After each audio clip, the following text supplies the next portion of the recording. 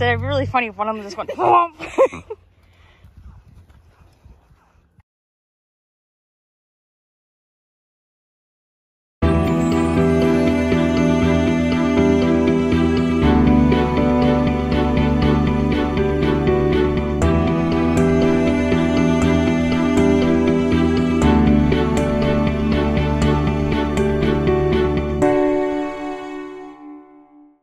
Hey everyone, it's Brittany with Green Bee Flowers. If you are new to our channel, we are a 2.5 acre, 5th year cut flower farm and retail floral location in small town Southwestern Ontario. You can help our channel by hitting that subscribe button, liking our content, and of course leaving a comment if you have any questions. So in this video, we are going to be going through our flower subscription process. We have to finish picking for the subscriptions. It's our 2nd week of our spring flower subscriptions. They go out every other week from the beginning of April until the end of May, meaning they get 5 subscriptions total. So this week we are going to be putting in tulips, ranunculus, green bee grown hyacinth, as well as specialty daffodils. And these bouquets are going to be beautiful. We are going to go out into the rain and finish picking the stuff that we need for these subscriptions.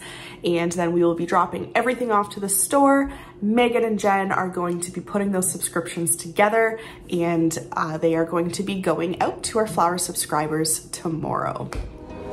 So first things first, we're going to make our way to the back greenhouse. Forgot a crate, so I'm gonna grab one of those. We have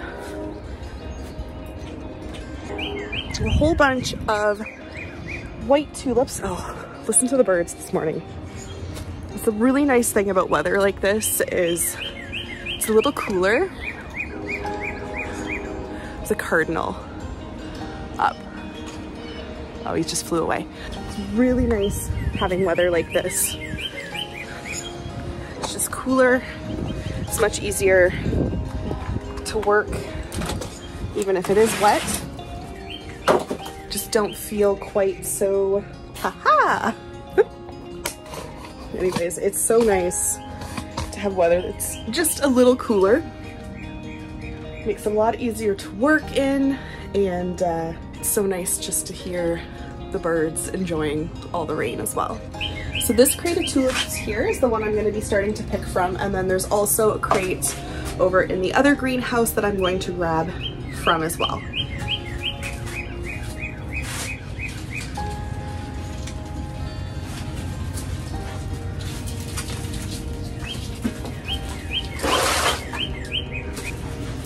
And when I do subscriptions, I'm actually counting out the exact amount of everything that we need to put into them, because these are recipes that are specific to the subscription bouquets. So they're not something that we're recreating in the store. These are unique bouquets.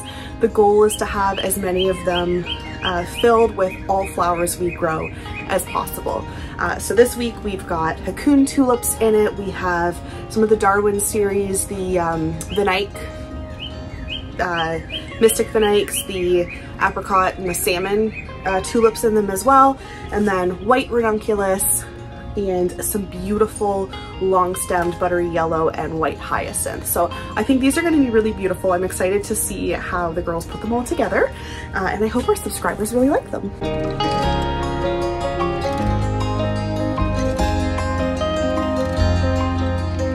All right, just heading to the other greenhouse. Now, the tulips that I have back here are actually the same variety as what I have in the crate already, which is gonna make it really easy for the girls when they're putting them together. The difference is that the ones that are in here are like a day further along. So by staggering the blooms like that, it's actually going to give the customer a little bit more of a enjoyable flower experience, right?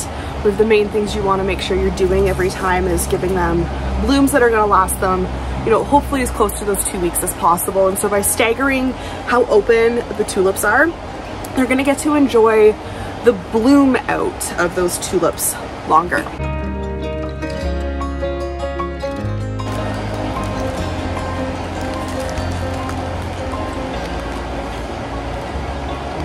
Now you can also see behind me there all of these beautiful ranunculus that are ready to go. So I'm gonna pick those next. I need 13 stems.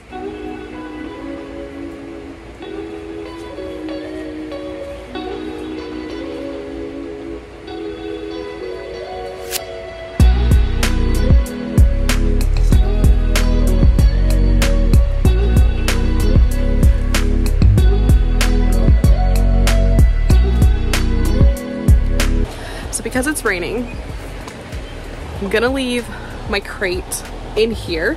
I'm gonna go and pick the hyacinths. So you get to come with me,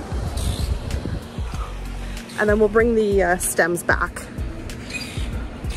Now I have another succession. We've picked most of the hyacinths now at the farm, but I have another succession here. And the ones that we have picked from the farm are actually in the cooler. So they are going to be for Mother's Day.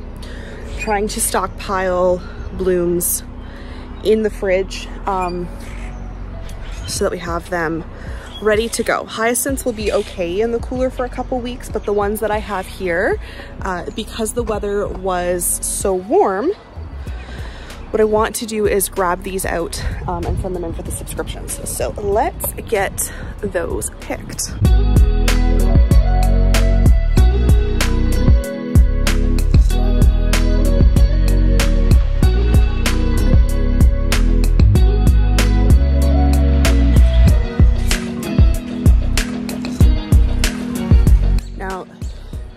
Nick is busy digging out peonies from our backyard at the moment.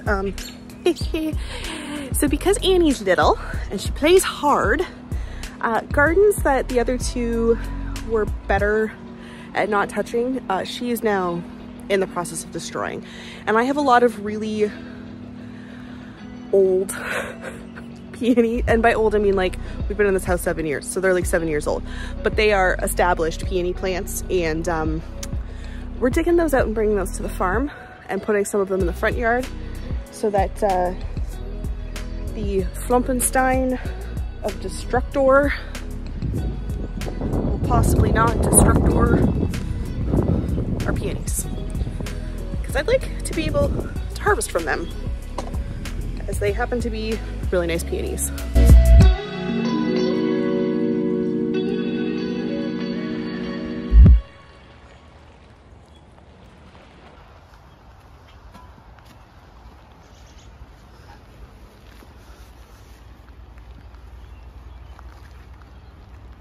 I have added some additional weather protection, as it is it's quite rainy. But I love the rain. We put in about 500 seedlings of larkspur yesterday. So it's actually really, really good that we are getting this rain, because the larkspur likes to put in deep tap roots. And so this is really gonna encourage them to go down nice and deep for water and nutrients, as everybody likes. So I've gone ahead and rinsed off these hyacinths. So there is a good, 10 to 12 inches on these. They're not as tall as our other flowers, but once you cut those bulbs down here, we will be able to incorporate those into the bouquets, and the girls know how to do that at the store. All right, so when you're doing the hyacinths, kind of cut it away from yourself.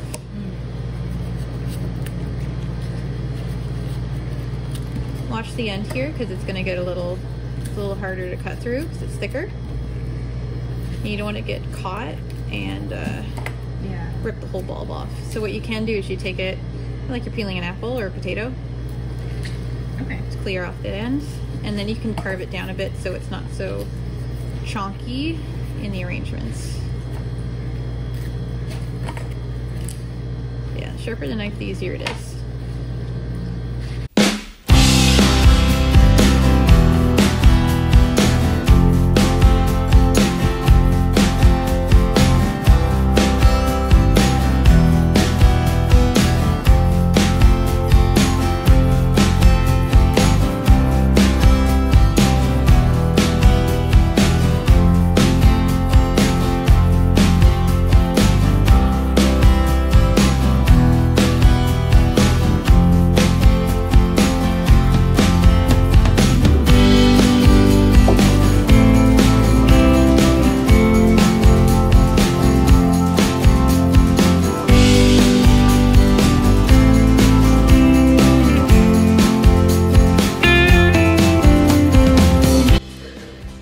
it's now about 1 o'clock, oh no, 1:30 in the afternoon on Thursday, and we've dropped the flowers off. We just dropped the flowers off at the store, but Nick is on his way to take little man into Emerge. He has been at therapy school in London this week, which is great. However, he's been really mucusy, and he likely has an infection, essentially. So they're on their way. He was transported via EMS to the hospital, Emerge, Children's Emerge.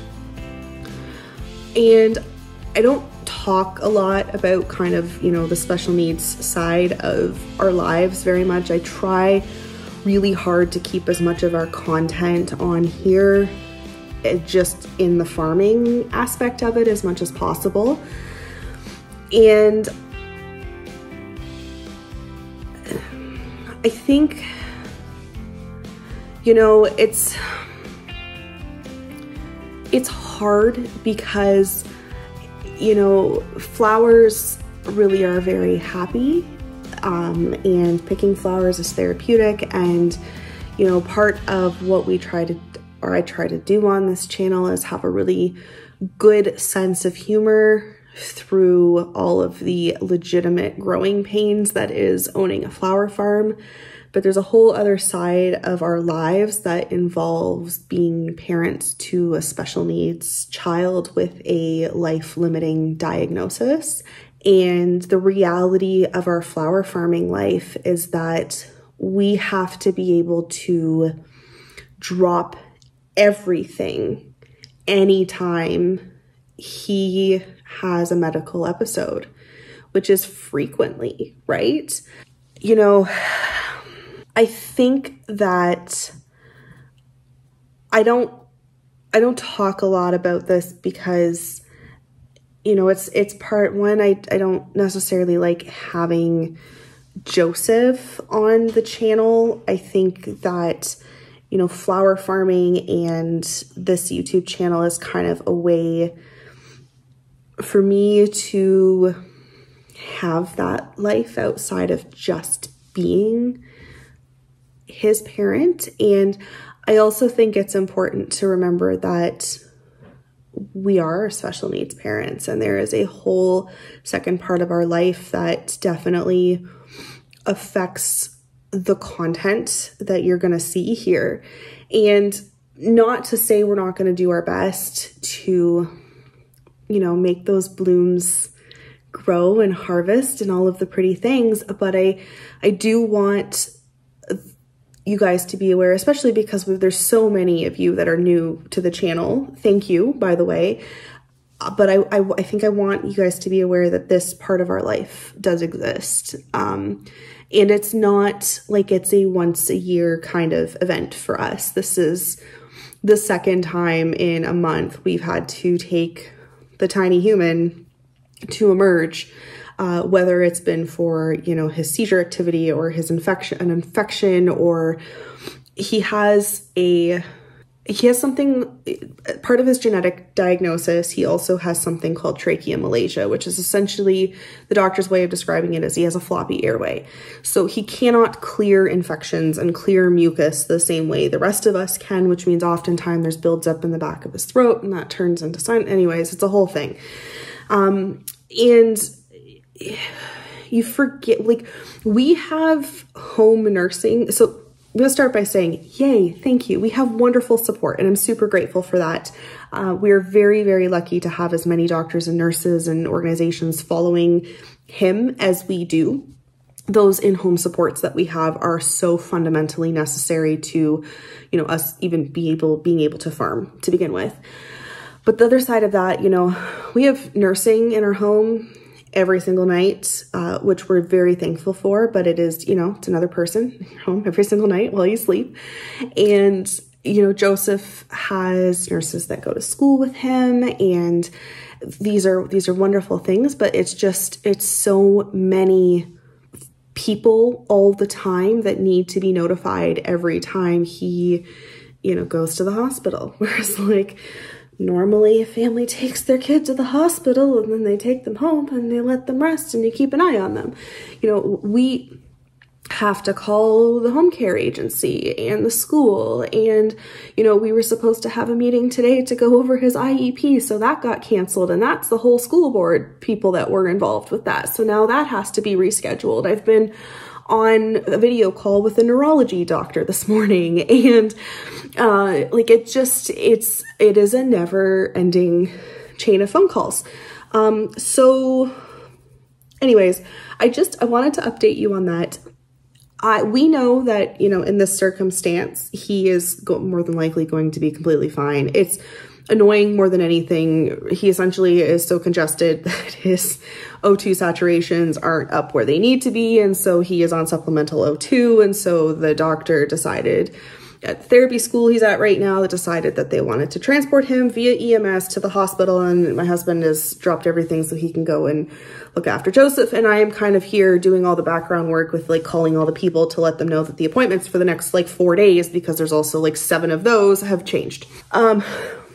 Which is why we have staff. It is why we had to hire staff, right? You look at a business like many of the farmers that are, you know, on YouTube right now, and I see a lot of them hustling. And while I love that for them, that is not something that we can implement into our lifestyle because of our child. So I just wanted to kind of update you all, because this video was supposed to be happy and exciting and picking flowers and making subscriptions. And I'm very thankful because I do believe that Jen is still doing the photography and the videography of how they are, you know, putting the subscriptions together. But our life changes really quickly, and this is part of the Green Bee Floral life. So, I mean, I do enjoy trying to, you know, show Joseph once in a while, and so you guys can experience, you know, some of his joy. So when the little kid isn't as joyful as usual, is usually when you know something's wrong. So we are going to deal with that today. And I'm sure he'll be fine, but I'll give you an update a little bit later on that. So.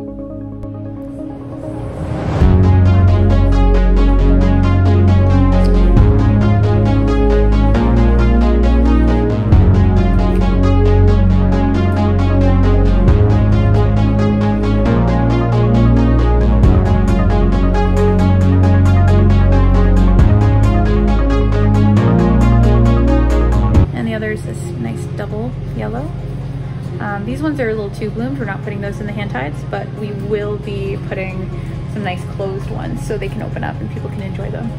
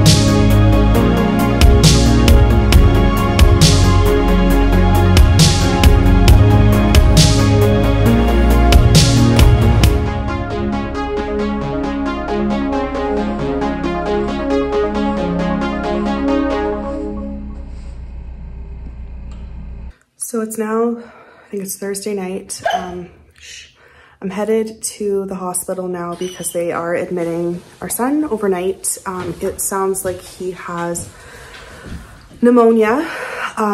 So my husband is gonna stay overnight with him, and then I will go tomorrow to spend the day, and that's where we're at, so. All right, so it is now Friday morning. Joseph was admitted to hospital overnight, and so I'm on my way back shortly, and he's just gonna bark in the background, so we're gonna roll with this. And I will, I guess, update you guys when I update you, but I'm gonna leave the video here. He's gonna be okay. He is better this morning than he was last night. So we are trending upwards, which is good. It's just that this is one of the reasons why it's always going to be a little different on our channel. So anyways, thank you for watching and for any well wishes. And I hope that you have a better week than I have had the last couple days. Bye, guys.